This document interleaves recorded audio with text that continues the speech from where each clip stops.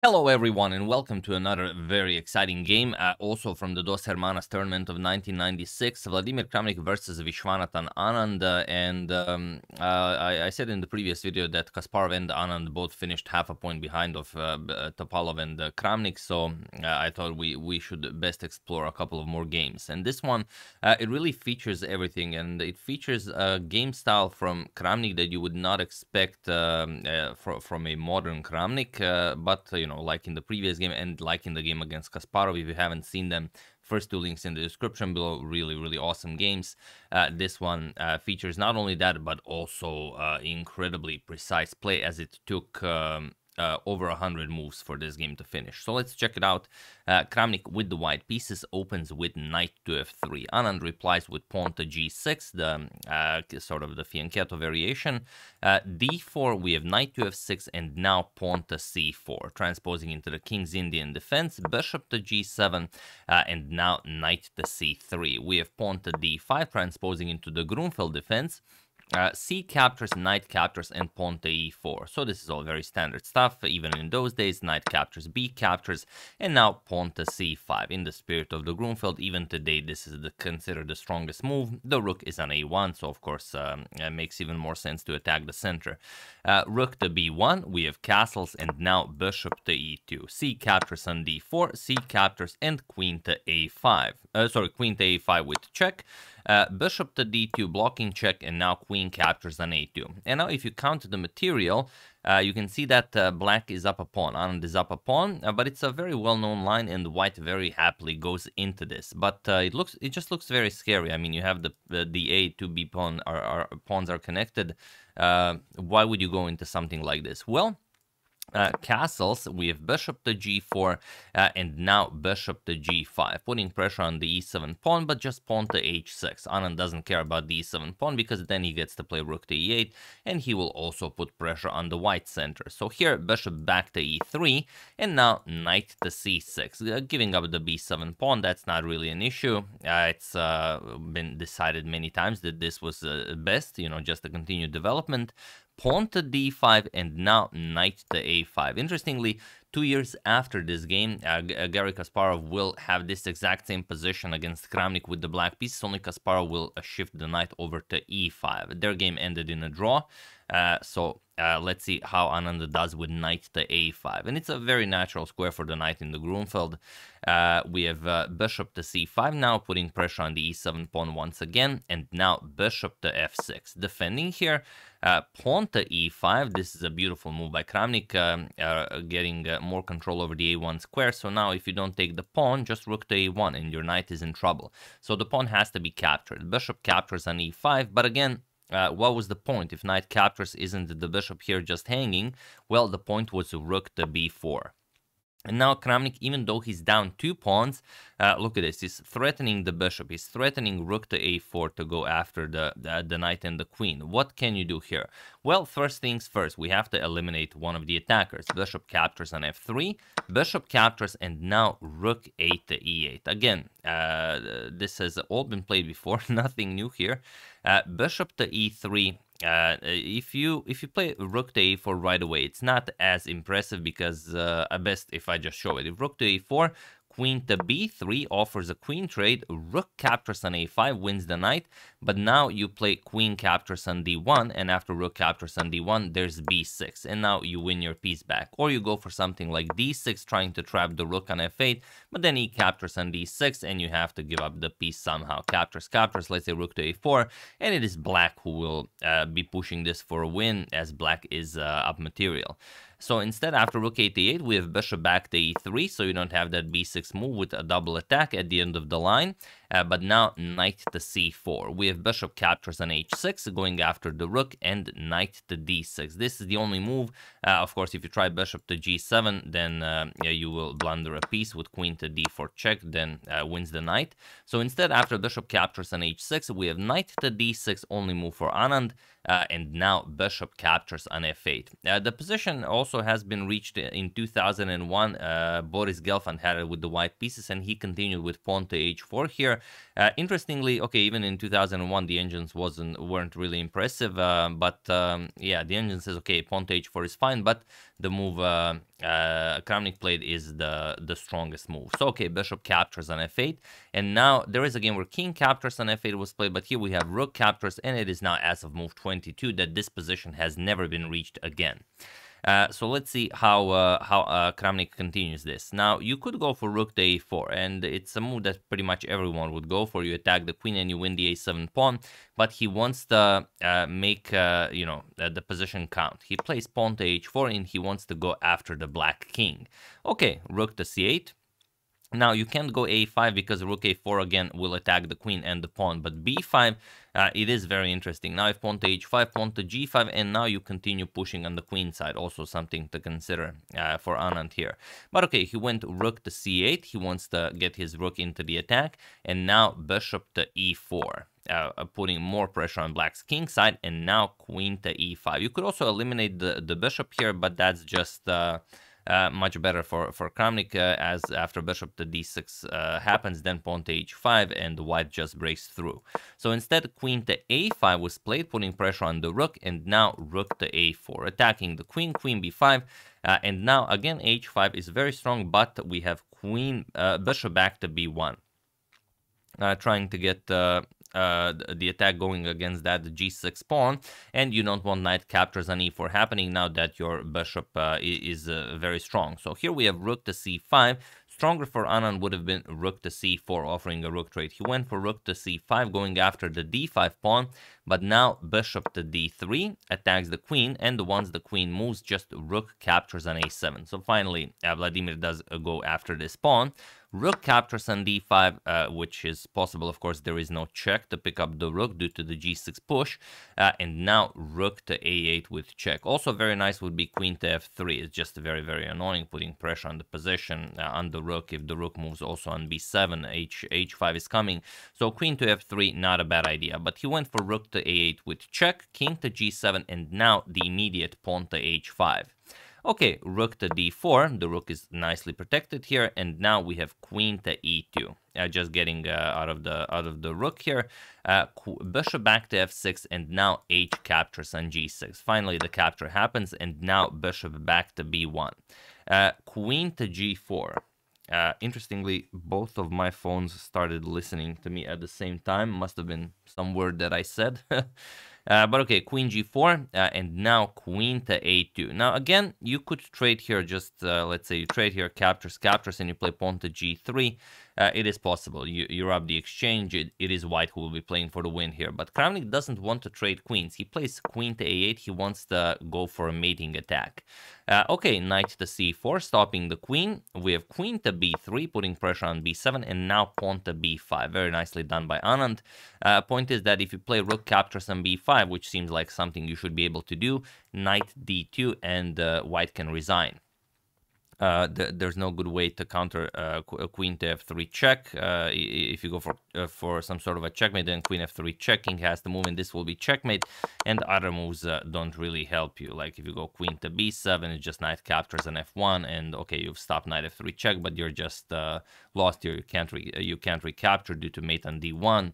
So really bad position. So after b5, rook to e1 was played, and now comes rook to d2. Again, there are some moves maybe you could consider here, like queen h5 followed by rook to h4, going after the rook to h1 checkmate, which will be countered with something like g3 and bishop to e4 to cover the h1 square. Or even b4 is very nice here. Again, point being that if you capture the knight to e3, just wins, the queen is attacked, and also mate is being threatened. So b4, you know, just a nice move to throw in at all times. But okay, rook e1, rook to d2 was played by Anand. Also, not just with the idea of maybe harassing the queen, but going after that f2 pawn will be very nice. Maybe bishop to d4 can come next. So here, rook to a2. This is how Kramnik counters it. Rook to f1 was the other way to do it. And now rook back to d5. We have bishop to e4 now, attacking the rook. Rook to e5, as the rook on e1 is undefended. Rook 8 to e2, doubling up, and now queen to h4.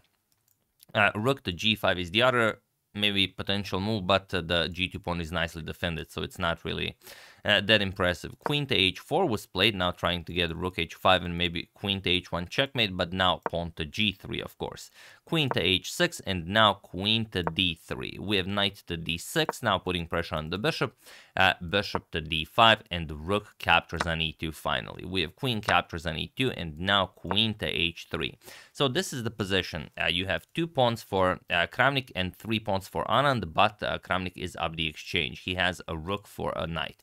Now, if Anand can have his e7 pawn defended and, for example, get this pawn to b4, which are dark squares, and let's say the bishop on d6 controls both of those pawns, as Kramnik has a light square bishop, he's not really going to be able to attack those pawns or the bishop. So it is fairly close to a draw, but only if you can get that going. So bishop to e6, attacking the queen.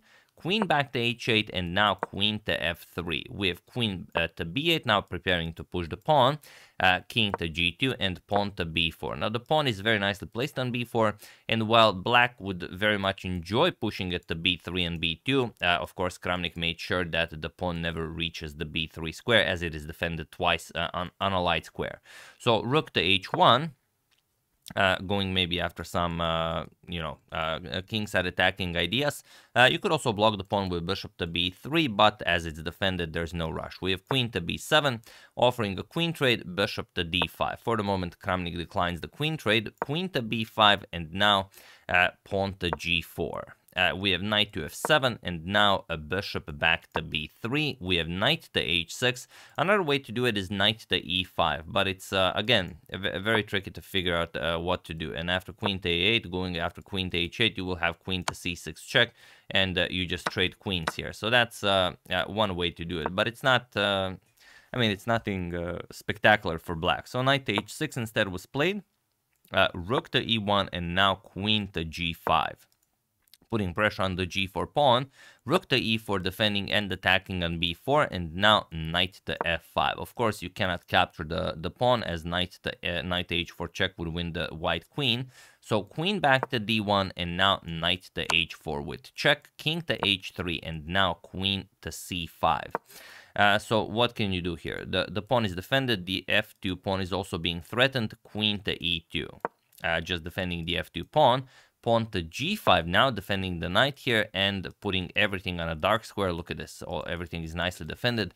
Is there a way for Kramnik to break through this? He plays queen to c4, and that's why maybe instead of this g5 move, maybe some other moves could have been considered, like maybe throwing in some checks first, but there's no good way to avoid queen to c4.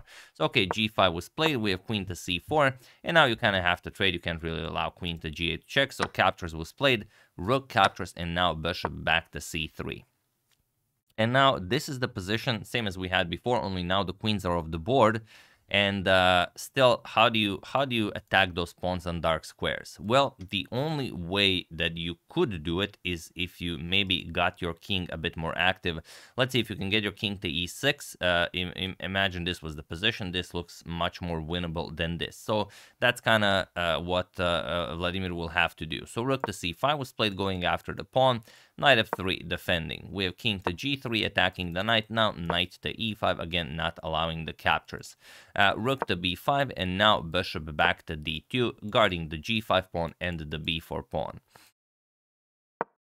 We have pawn to f3 and now bishop back to c3. Here you should probably wait with this. As long as the bishop is on d2, you're not just guarding the g5 and b4 pawns, you're also preventing pawn to f4. So maybe here waiting with knight to c6 or trying to just maybe repeat would be the way to go. And also, of course, the knight can never be captured due to this check, which would just win material. So bishop to c3 was played. Perhaps unnecessarily, and now pawn to f4. This allows Kramnik to advance forward a bit faster.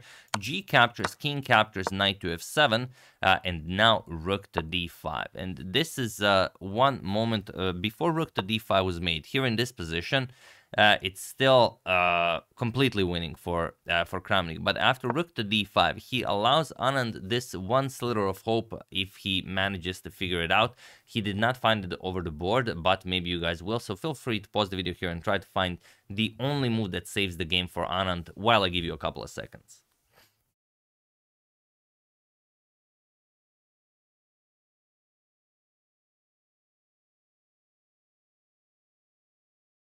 So for those of you who were able to do it, congratulations on realizing that once rook d5 was played, the e6 square was no longer under white's control, and pawn to e6 now is the only way for black not to lose this game. So pawn to e6, if played, there's no way to counter it. Rook to d7, okay, you're attacking the pawn once again, but now king f6 comes, and if rook to b7, what can you try? Bishop to d2 check, you're going to chase the king back. Bishop to e1 check, doesn't really matter. King f3, now even knight to e5 check, and after king to e2, bishop to c3. And okay, finally rook to b6 will happen. There's no way to avoid losing this pawn, but now king g5, and you happily trade. Bishop captures, knight captures on g4, and this is a draw. Even if you trade here, the rook of course will not be able to defeat the bishop and pawn, as this is unbreakable. The only way to break this is to actually capture the bishop with the rook, and then you'll get a draw by insufficient material. But after rook to d5, Anand did not play e6.